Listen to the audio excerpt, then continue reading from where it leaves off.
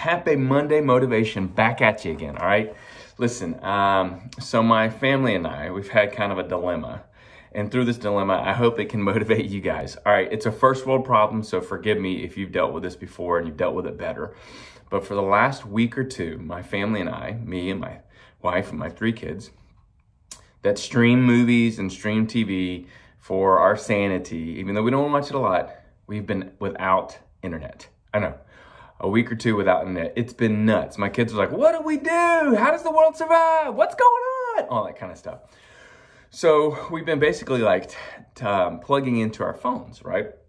And watching videos from our phones. And that's kind of how we've unwound in the evenings. All right.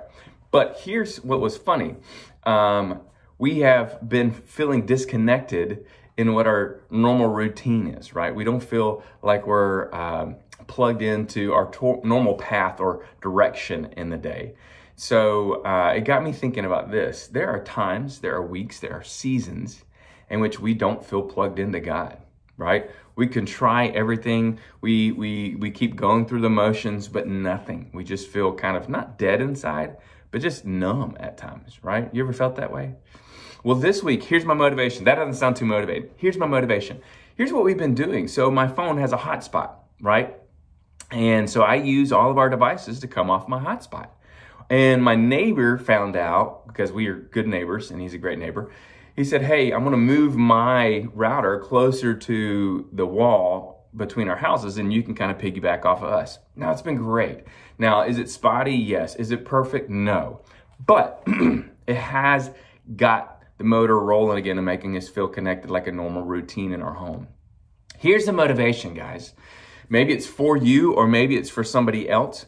But just like we have mobile hotspots, all of us as Christians, every time we walk into the world, we get to be a mobile hotspot for Christ. I know it's kind of cheesy, but it's true. We get to be a mobile hotspot for Christ. Paul even says in 1 Corinthians 11:1, follow me as I follow Christ. You see, there are people out there, and it might be you, where you wake up today, you wake up this week, and you just don't feel connected.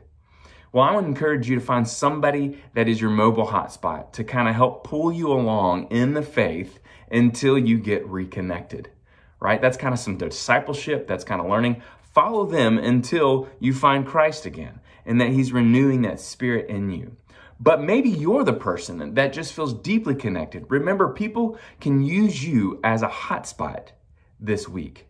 So wherever you are, whichever side of the spectrum you're on, think about that mobile hotspot as Christians, that when we go out into this world, some people need to plug into us just to get through the season so that they can find Christ.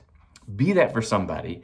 And if you need that, talk to me. I can point you to some people. I love you. Take care. God bless. Hope that motivates you.